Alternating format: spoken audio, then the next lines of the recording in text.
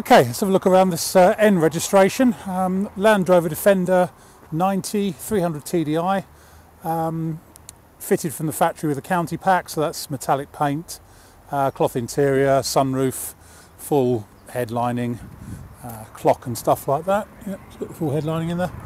That doesn't mean it's a county station wagon though, because it isn't. It is a county pack hardtop with windows. Big spec on this one. It's got the lot. It's got pretty big lift kit, looks like at least 2 inches on it, with the appropriate sort of yellow heavy duty springs and shocks on it by the look of it. It's got a matching set of 4 very tough looking proper mud terrain tyres. Size wise they're 235/85 R16s. I would think they must be on spacers actually, if they're really quite wide and fill the arches quite well. On black modular rims. It's got rock sliders on it. It's got full roof rack, obviously sunroof as we talked about being the county spec. It's got checker plate on the rear quarters, wing tops and bonnet centre. It's got a snorkel, full roof rack we've talked about. Around the front end it's got a big old super winch EPI 9 winch with remote controls and everything. On a winch bumper, also got proper underbody protection. We've certainly got a steering guard under there and what looks like a front diff guard. Let's see if we've got a rear diff guard as well, and maybe a tank guard as well. Yeah, rear diff guard too. Can't see a tank guard though.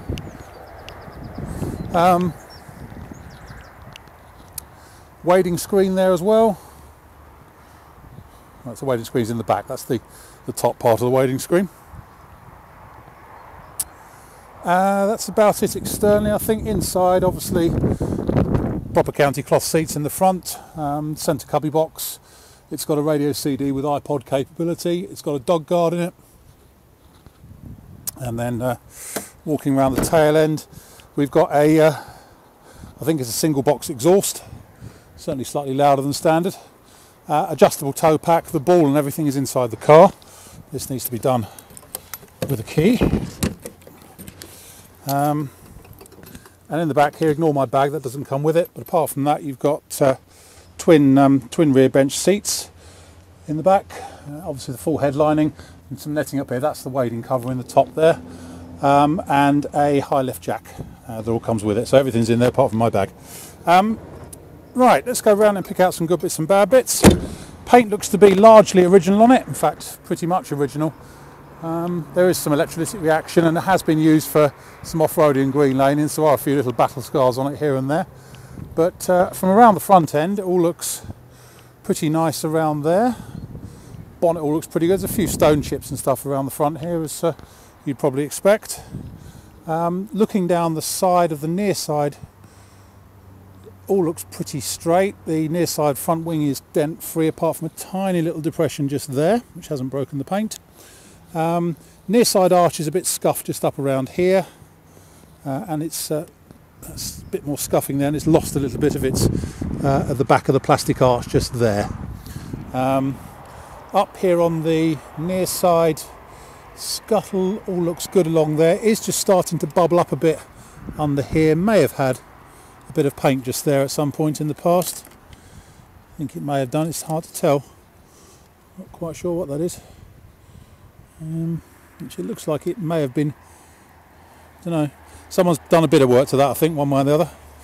I think you find if you poke that hard enough you may find a hole, but nothing too drastic there. Roof all looks good. Near side door, some electrolytic reaction around the bottom hinge and along the bottom of the door as always. Excuse me. And there's a couple of slight scratches on the deep scratches on the near side door. Inside here, for an off-road, it's actually in pretty good shape. Actually, the seats are unripped and stuff. Actually, there is a very slight nick in the base of the passenger seat cushion, but it's quite small to spot, hard to spot. Dash is fine. Passenger footwell all looks to be pretty good under there. Near side door frame actually feels pretty good actually. Bit of surface rust on it, but no more than that.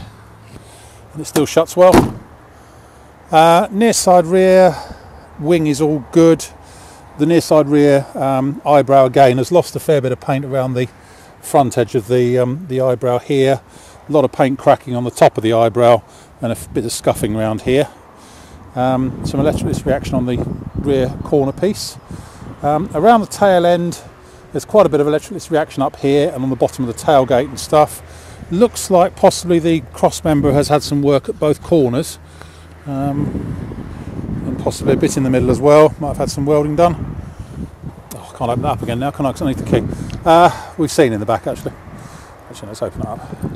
Just need two hands. There we are. In the back here, it's all really as it should be. Slightly grubby passenger rear seat on there. In fact, both passenger cushions are a little bit grubby, but otherwise it's all as you'd expect. Tailgate, it's very good indeed. Nothing wrong with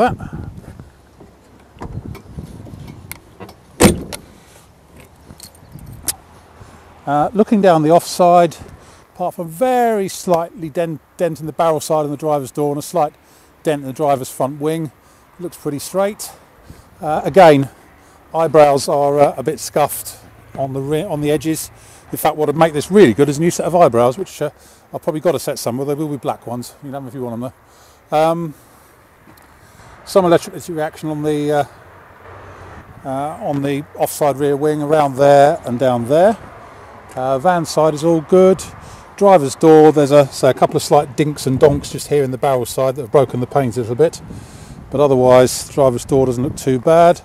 Offside front wing is a very, very slight depression just here around the side light and just here. Hasn't really dented it too badly, it hasn't broken the paint. Might be able to push it out, but it's just dented it slightly around the side light there, but not around the front here.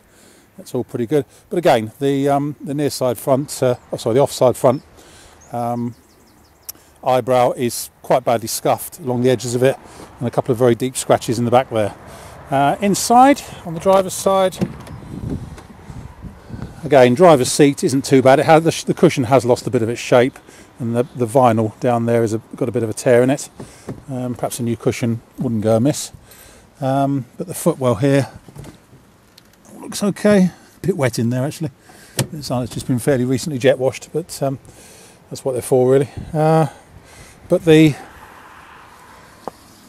driver's door all feels nice under there, and that all looks pretty good up in the corners and stuff. Yeah. Scuttle corner on the offside looks very good indeed. Nothing really wrong with that at all. That's about it, I think. I've just done 120 miles and it drives absolutely superbly. That's about it. I think my name's Simon. You can reach me on 0771 906 9353, or in the office on 0118 946 3352, or you can go to our website, which is www.motodrome.co.uk for any further info. We take part exchanges, we take Visa and MasterCard, credit cards and debit cards with a 2% surcharge for credit cards, and we can ship it anywhere like in the world. Certainly delivery to the UK and Europe is no problem at all. End.